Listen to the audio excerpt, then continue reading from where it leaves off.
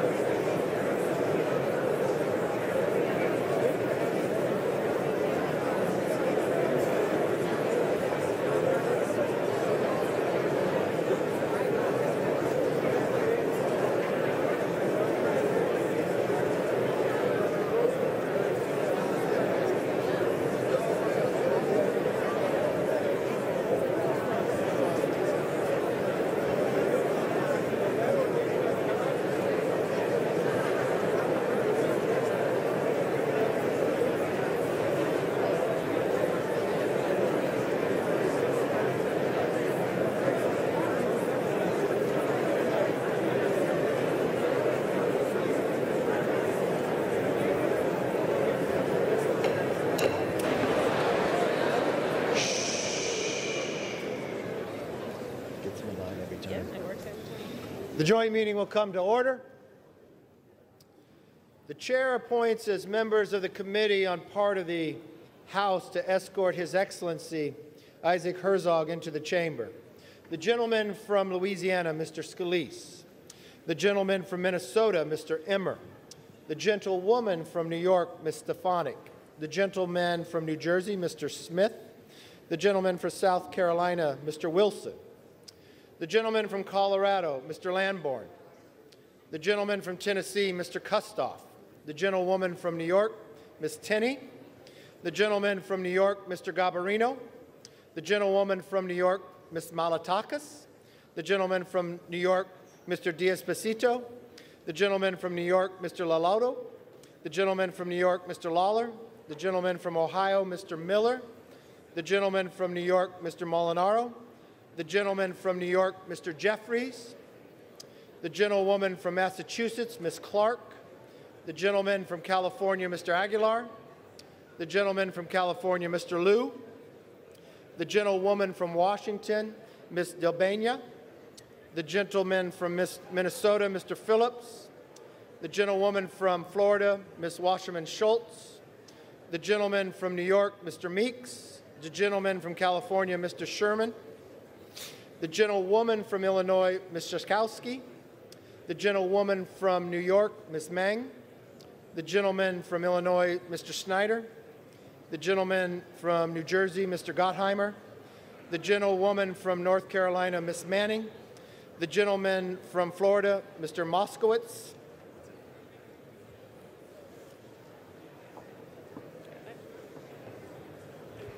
The President of the Senate, at the direction of that body, appoints the following senators as members of the Committee on the part of the Senate to escort His Excellency Isaac Herzog, President of the State of Israel, into the House chamber.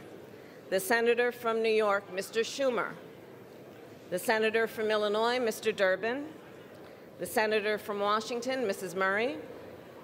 The senator from Michigan, Ms. Stabenow. The senator from Minnesota, Ms. Klobuchar. The senator from Wisconsin, Ms. Baldwin. The senator from New Jersey, Mr. Menendez. The senator from Nevada, Ms. Rosen. The senator from Kentucky, Mr. McConnell. The senator from South Dakota, Mr. Thune. The senator from Wyoming, Mr. Barrasso. The senator from West Virginia, Mrs. Capito. The senator from Iowa, Ms. Ernst. The senator from Montana, Mr. Daines. The senator from Iowa, Mr. Grassley. The senator from Idaho, Mr. Risch.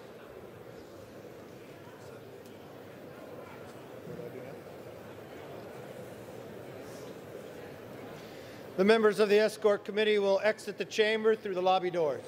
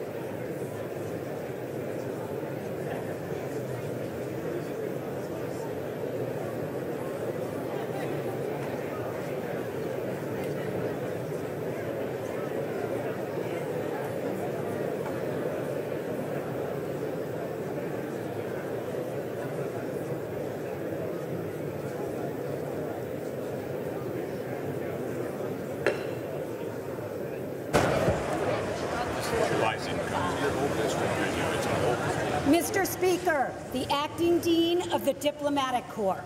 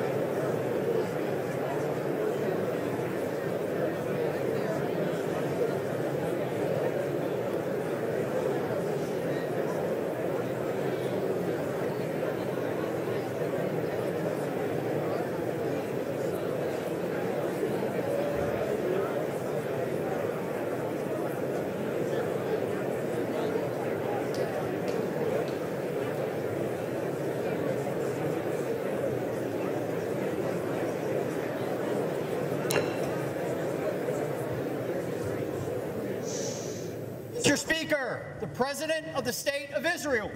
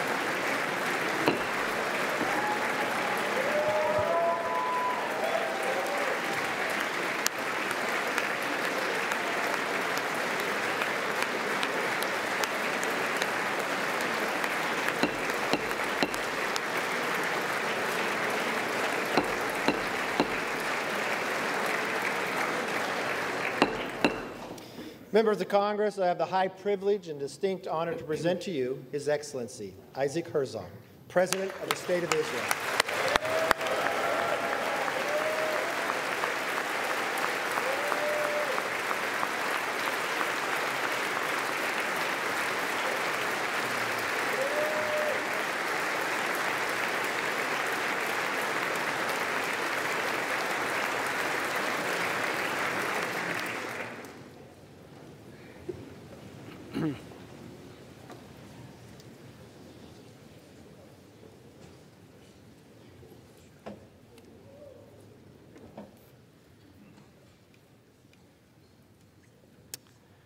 Madam Vice President, Mr. Speaker, on November 10, 1987, I was sitting at home with my wife, Michal, expecting our first child. We were watching the first Israeli president invited to address a joint session of Congress in honor of Israel's 40th Independence Day. That president was my father.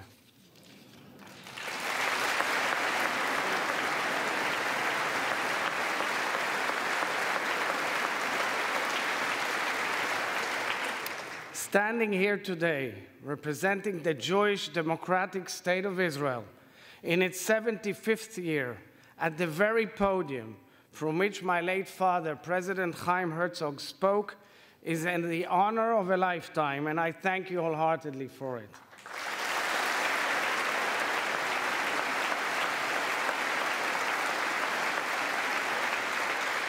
I was born and raised in Israel, but my father's diplomatic post at the United Nations brought my family to New York in the 1970s.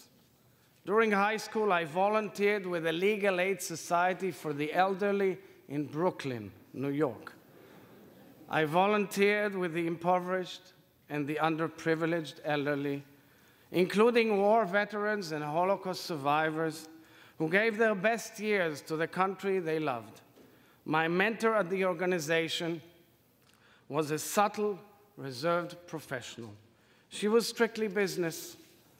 The moment she broke character has remained with me for almost 50 years. It was the day she told me the love of her life died fighting for Israel. Her fiancé, a tall, bright American Jewish boy, was inspired by the Zionist dream and the Jewish people's desire for independence. He voluntarily boarded a ship to Haifa, fought in the Israeli military, and fell in the battle for Israel's independence just weeks before their wedding. Although decades had gone by and she rebuilt her life, the cracks in her heart remained. That moment in which I learned of the life he gave for the state of Israel spoke to the very core of the bond forged between the people of the United States and the people of Israel. How the nations we built overcame loss. How deeply our stories complement each other's. How far we have all come together. Speaker McCarthy, I thank you for hosting this festive joint session of Congress celebrating the first 75 years of Israel's independence. Just a few weeks ago, during your first trip abroad as Speaker, you honored the Israeli people by addressing the Knesset in Jerusalem, the capital of the State of Israel and the Jewish people. Your sincere expression of friendship on behalf of the United States of America truly resonated with the Israelis. Thank you.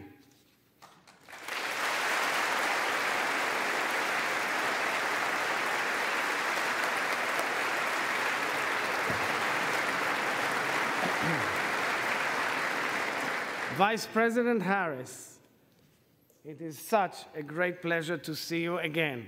I vividly recall hosting you at the Knesset a few years back.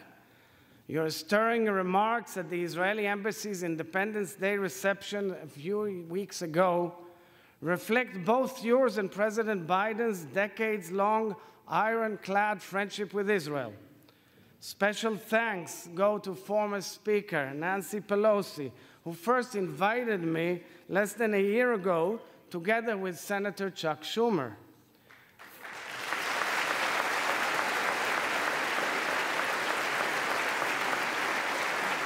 And special thanks to dear friends, Senate Minority Leader Senator Mitch McConnell and House Minority Leader Congressman Hakeem Jeffries for this bipartisan, bicameral invitation.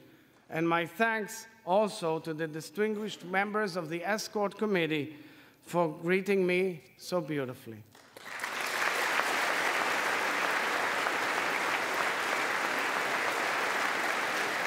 Mr. Speaker, dear friends, in Jewish weddings, a glass is placed on the ground, intentionally stomped on. This ritual evokes the destruction of our temple in Jerusalem 2,000 years ago.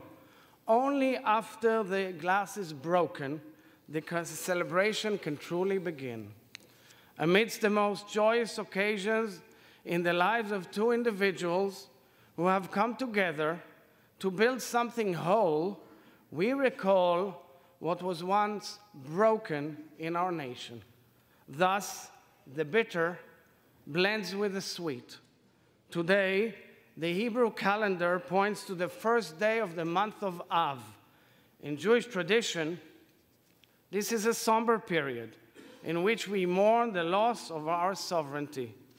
Jewish communities all over the world, lament the beginning of our national exile, where throughout 2 millennia we continuously expressed a spiritual connection to our ancestral homeland, a longing to return home and regain our independence.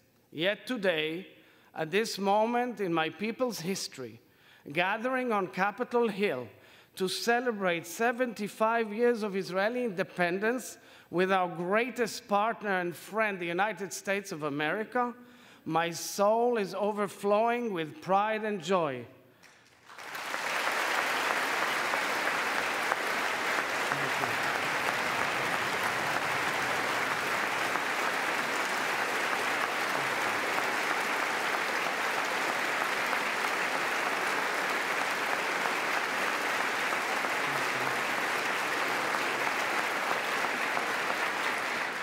The people of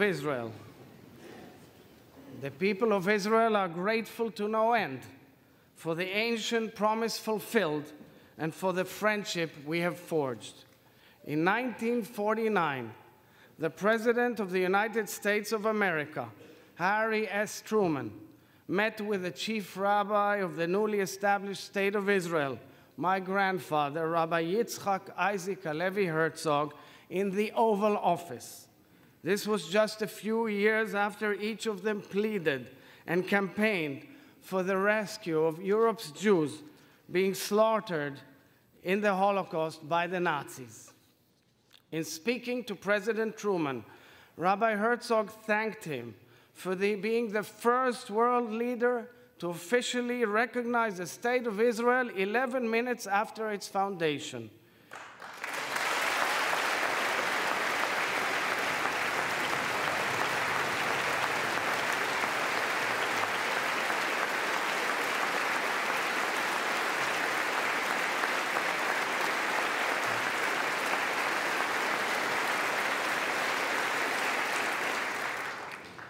He spoke, Rabbi Herzog, of the divine providence that destined President Truman to help bring about the rebirth of Israel after 2,000 years of exile.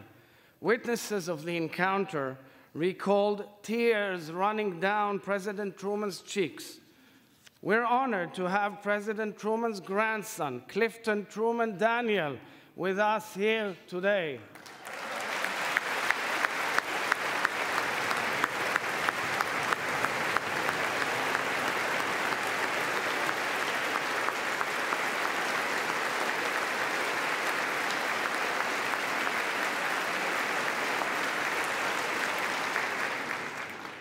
When the State of Israel was established in 1948, the land which the Almighty promised Abraham, to which Moses led the Israelites, the land of the Bible, of milk and honey, evolved into an exquisite land of democracy. Against all odds, the Jewish people returned home and built a national home which became a beautiful Israeli democracy, a mosaic of Jews, Muslims, Christians, Druze and Circassians, secular, traditional, and Orthodox, of all denominations, of all possible views and lifestyles. A land which welcomed the ingathering of exiles from over 100 nations. A land which became the startup nation, a bustling hub of innovation and creativity, social action and intellectual discovery, spiritual awakening and business ventures, scientific ingenuity, and life-saving medical breakthroughs. We built a nation-state which has faced relentless war, terror, and delegitimization since its birth. A country fighting to defend itself from enemy and foe, yet whose citizens continue to greet each other with the word peace, Shalom, a country which takes pride in its vibrant democracy, its protection of minorities, human rights and civil liberties as laid down by its parliament, the Knesset, and safeguarded by its strong Supreme Court and independent judiciary.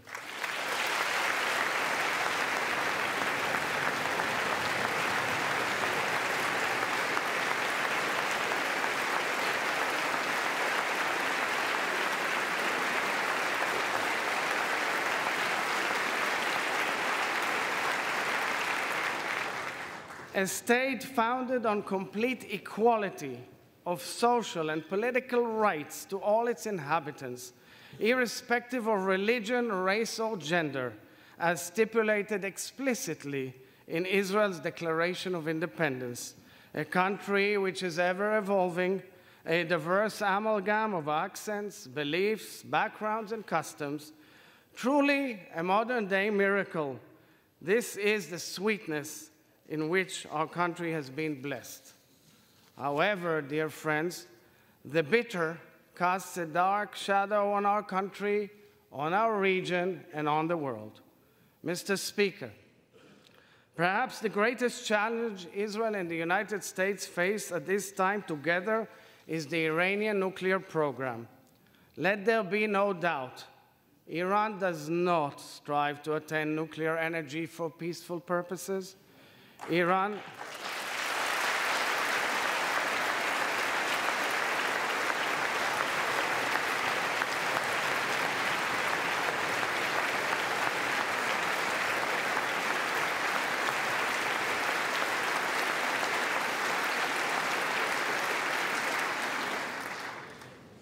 is building nuclear capabilities that pose a threat to the stability of the Middle East and beyond. Every country or region controlled or infiltrated by Iran has experienced utter havoc. We have seen this in Yemen, in Gaza, in Syria, in Lebanon, in Iraq. In fact, we have seen this in Iran itself, where the regime has lost its people and is suppressing them brutally. Iran has spread hatred, terror, and suffering throughout the Middle East and beyond, adding fuel to the disastrous fire and suffering in Ukraine. Iran is the only nation on the planet publicly calling, plotting, and developing means to annihilate another nation, and members of the family of nations, the State of Israel. Israel has no border with Iran. Israel has no resources contested by Iran. Israel has no conflict with the Iranian people. And yet, the Iranian regime, together with its proxies throughout the Middle East, is aiming and working towards destroying the State of Israel, killing the Jews, and challenging the entire world, the entire free world. Allowing Iran to become a nuclear threshold state, whether by omission or by diplomatic commission, is unacceptable.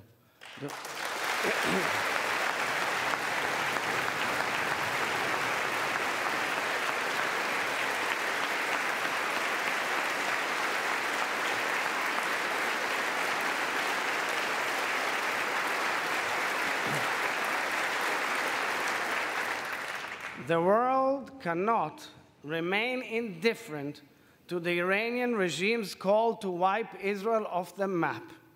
Tolerating this call and Iran's measures to realize it is an excusable moral collapse. Backed by the free world, Israel and the United States must act forcefully together to prevent Iran's fundamental threat to international security. I am here to reiterate what every Israeli leader has declared for decades.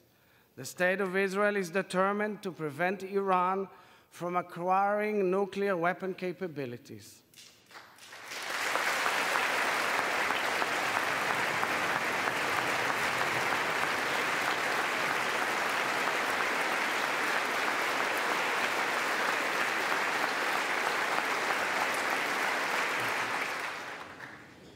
Mr. Speaker, we are proud to be the United States' closest partner and friend.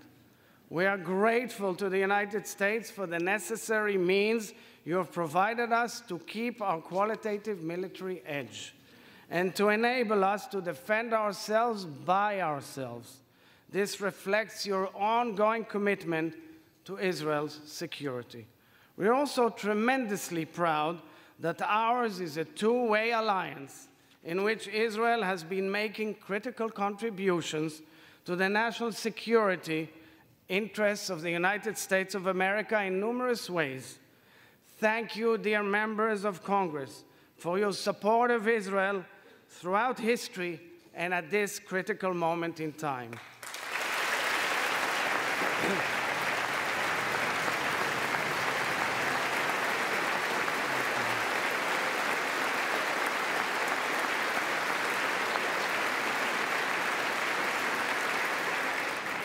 Mr. Speaker, there is no question that the peace which the United States brokered between Israel and its neighbors has revolutionized the Middle East.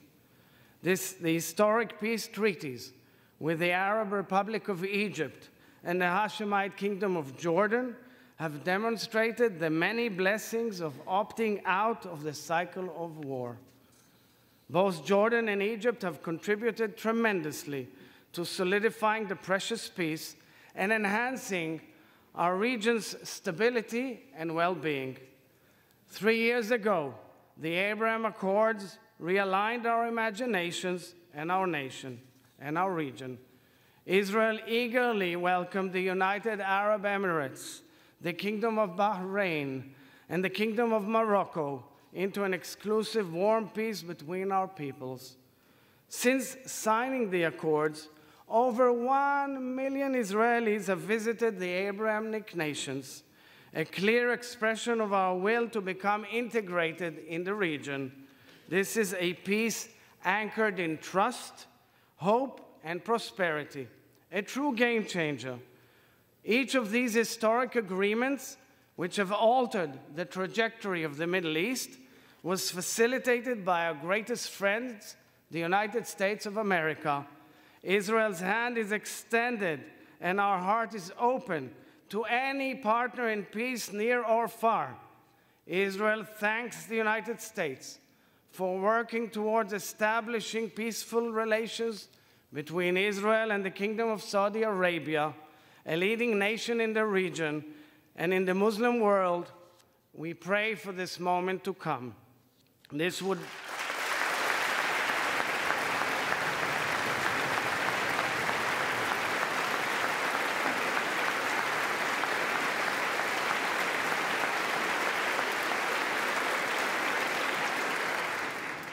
would be a huge sea change in the course of history in the Middle East and the world at large. My deep yearning, Mr. Speaker, is for Israel to one day make peace with our Palestinian neighbors.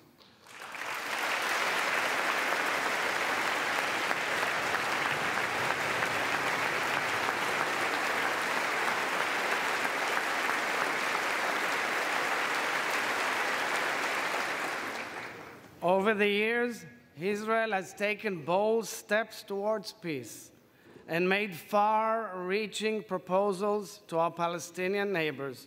However, true peace cannot be anchored in violence, notwithstanding the deep political differences and the numerous challenges that surround the Israeli-Palestinian conflict and relations, and I do not ignore them.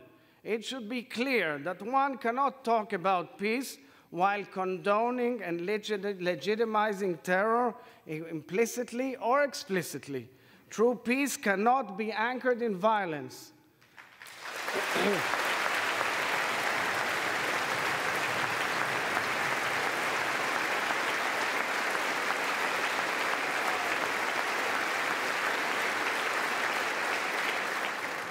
Palestinian terror against Israel or Israelis undermines any possibility for a future of peace between our peoples.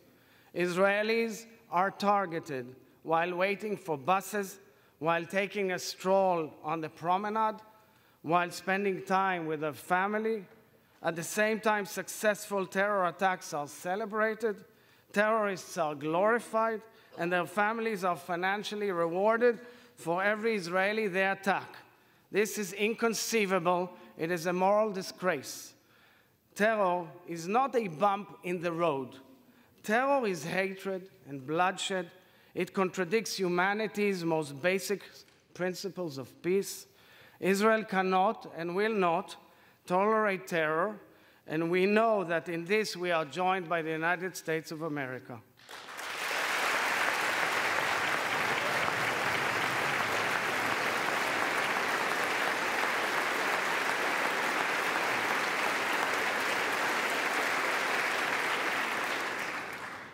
2 Israeli soldiers, Oron Shaul and Hadar Goldin, and 2 civilians, Hisham al-Said and Avera Mengistu, are being held hostage by Hamas for years for the sole purpose of torturing the families they left behind. Lieutenant Hadar Goldin was abducted in violation of a UN-sponsored humanitarian ceasefire negotiated by the United States. His family has been fighting for 9 years to bring him home. I asked Hadar Goldin's mother, Leah, to be with us here today.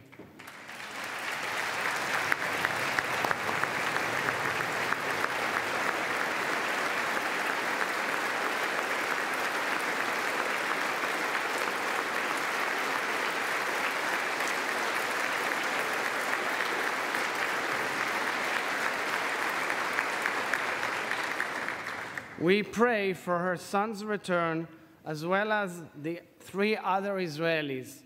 We pray for the fulfillment of Isaiah's prophecy. Nation shall not take up sword against nation, neither shall they know war anymore. The younger generation of Israelis and Palestinians deserve better. They are all worthy of a future to look towards, a future of peace and prosperity, a future of hope, and I'm wholeheartedly committed to this vision, a vision of hope and peace, true peace, without any terror.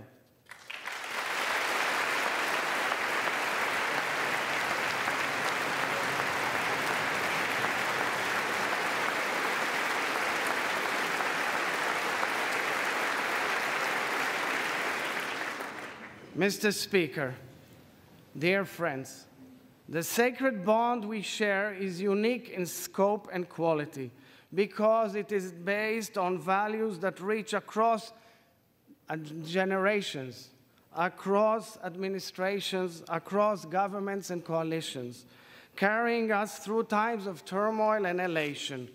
160 years ago, it was President Abraham Lincoln who spoke of the dream to restore the Jews to their national home as one shared by many Americans.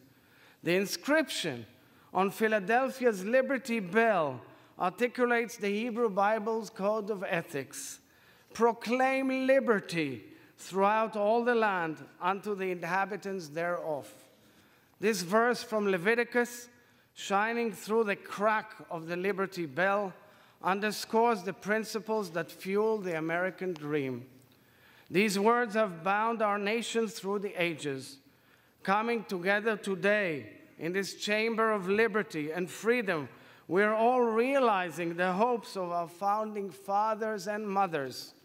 We are very proud, so very proud, of the true friendship we have forged, a mutually beneficial partnership that has withstood challenges and weathered great disagreements because it is based not on uniformity of approach, but on the ultimate currency of trust. It is not dependent upon operating in harmony, but on the history we share, on the truths we cherish, on the values we embody. This partnership is based also on similarities and the affinity between our peoples, the courageous immigrants and the trailblazing pioneers. It is rooted deep in our respective declarations of independence. In the American Declaration of Independence, the founders appealed to the supreme judge of the world. In the Israeli Declaration of Independence, influenced by America's, our founders placed their trust in the Rock of Israel, Tzur Israel. The revered American Jewish spiritual leader, Rabbi Abraham Joshua Heschel, embodied the bridge between our peoples and the story of American Jewry. After escaping from the Holocaust, Rabbi Heschel publicly advocated interfaith dialogue. He fought for civil liberties in America and marched alongside Reverend Dr. Martin Luther King Jr. in the historic march from Selma to Montgomery in March of 1965. Rabbi Heschel wrote, "To be is to stand for. To be is to stand for. I'm so pleased to have his daughter, Professor Susanna Heschel of Dartmouth, joining us here today. Thank you, Susanna.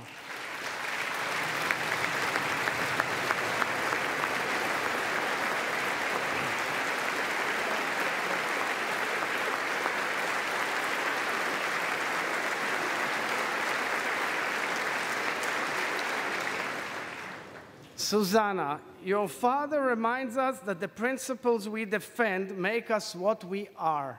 Ultimately, Israel and the United States stand, and indeed have always stood, for the same values. Our two nations are both diverse, life-affirming societies that stand for liberty, equality, and freedom. At our core, both our peoples seek to repair the cracks in the world. Having said this, I'm really well aware that our world is changing. A new generation of Israelis and Americans are assuming leadership roles, a generation that was not privy to the hardship of Israel's formative years, a generation that is less engaged in the roots that connect our peoples, a generation that perhaps takes for granted the US-Israel relationship. Yet, at this moment, I am optimistic, because to me it is clear that the shift in generations does not reflect changing values, nor does it indicate changes in our interests. When the United States is strong, Israel is stronger.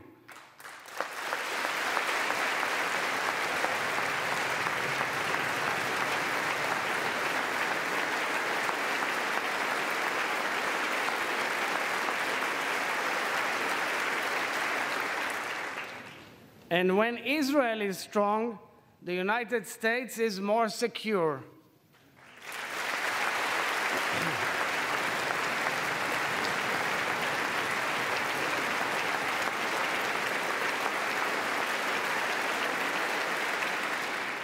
Today, my dear friends, we are provided the opportunity to reaffirm and redefine the future of our relationship. Each of us here has a decisive role in the future we are building. Many of the challenges Israel and the United States face are similar.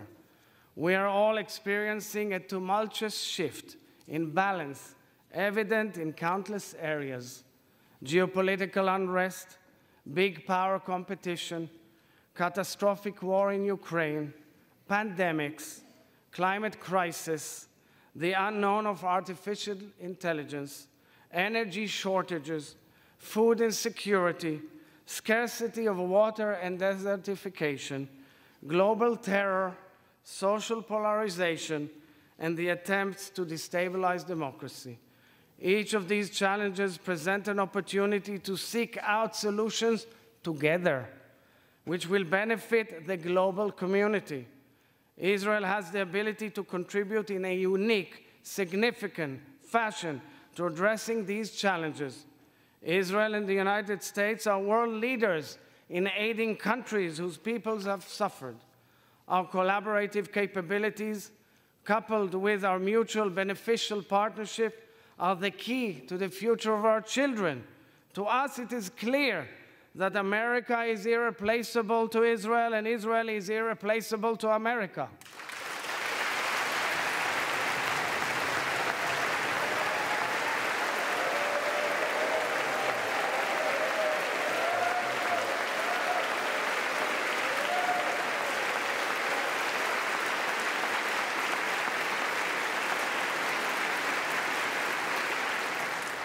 It is time to design the next stage of our evolving friendship and our growing partnership together. So let's do it together, ladies and gentlemen. Let's elevate our partnership to new levels. Mr. Speaker, I'm not oblivious to criticism among friends, including some expressed by respected members of this House. I respect criticism, especially from friends, although one does not always have to accept it.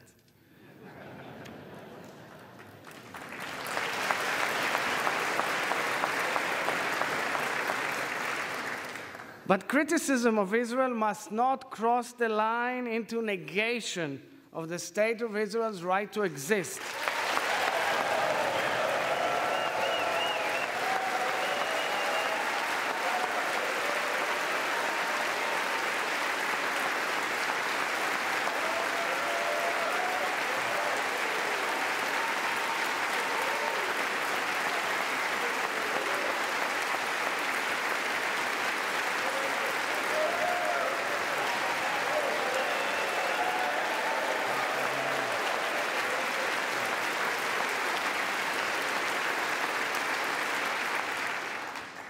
Questioning the Jewish people's right to self-determination is not legitimate diplomacy, it is anti-Semitism.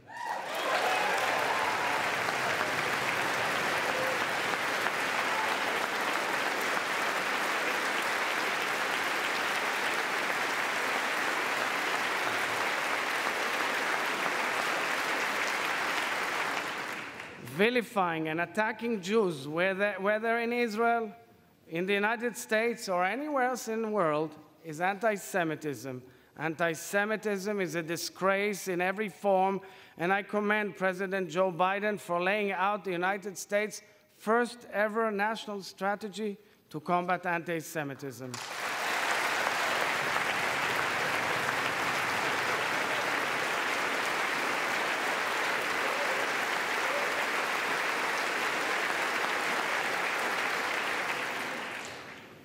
Dear friends, it's no secret that over the past few months, the Israeli people have engaged in a heated and painful debate.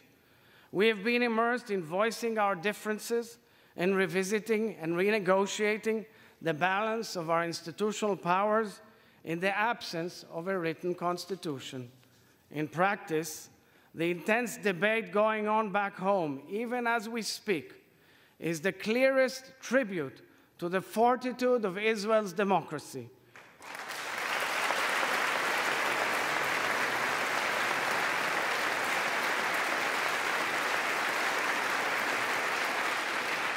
Israel's democracy has always been based on free and fair elections, on honoring the people's choice, on safeguarding minority rights, on protection of human and civil liberties, and on a strong and independent judiciary.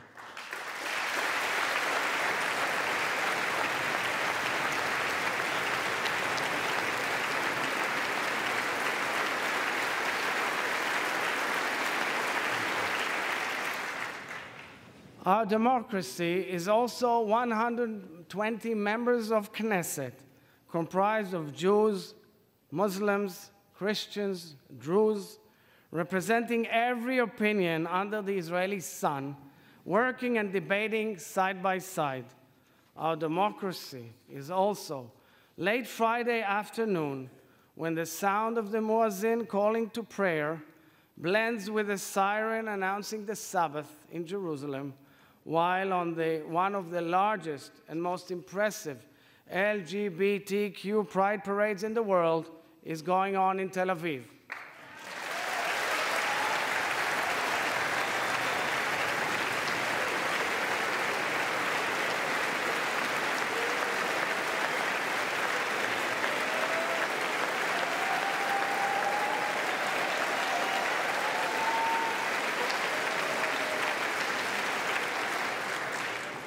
Our democracy is also reflected in protesters taking to the streets all across the country to emphatically raise their voices and fervently demonstrate their points of view. Our democracy is the blue and white Israeli flag, waved and loved by all Israelis taking part in the debate. I am well aware of the imperfections of Israeli democracy, and I'm conscious of the questions posed by our greatest of friends. The momentous debate in Israel is painful and deeply unnerving because it highlights the cracks in the whole, within the entire whole. And as President of Israel, I am here to tell the American people and each of you that I have great confidence in Israeli democracy. Although we are working through sour issues, just like you, I know our democracy is strong and resilient. Israel has democracy in its DNA.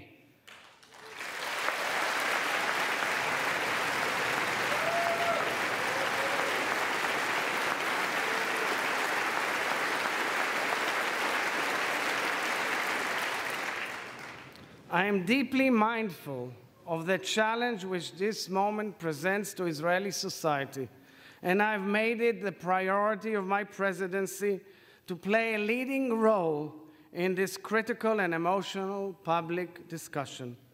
I will say to you, dear friends, in English, what I've said to my people, my sisters and brothers in Hebrew back home.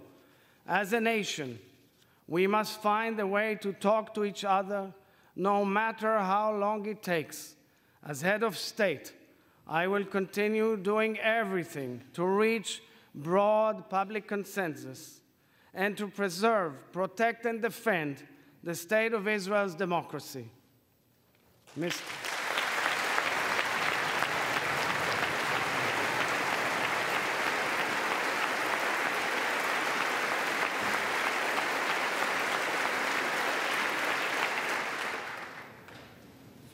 Dear friends, for so many Israelis, this very public debate is also very personal. It is now a little after 6 p.m. in Israel. They will sit down to dinner together besides family or friends with whom they may severely disagree, but they are and they will always remain family. Israel and the United States will inevitably disagree on many matters, but we will always remain family. Our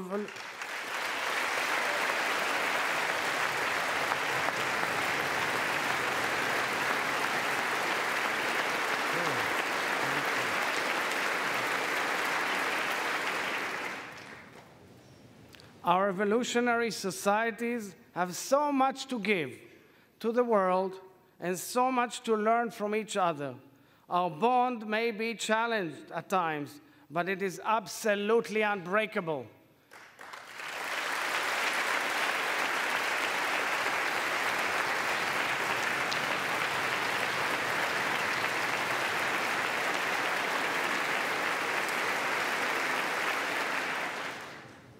The Israeli national anthem, Hatikva, is a song of hope.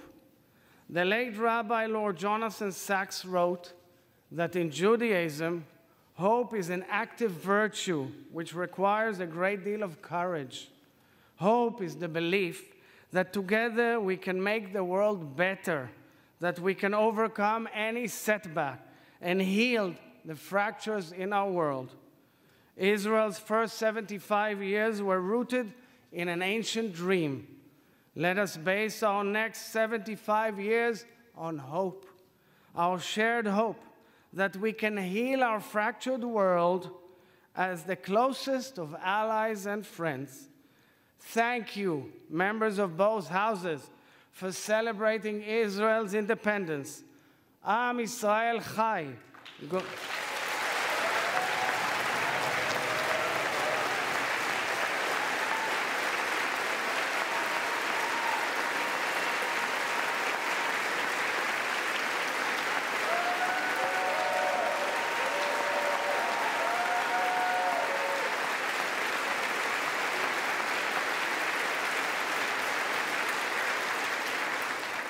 God bless the state of Israel, and God bless the United States of America.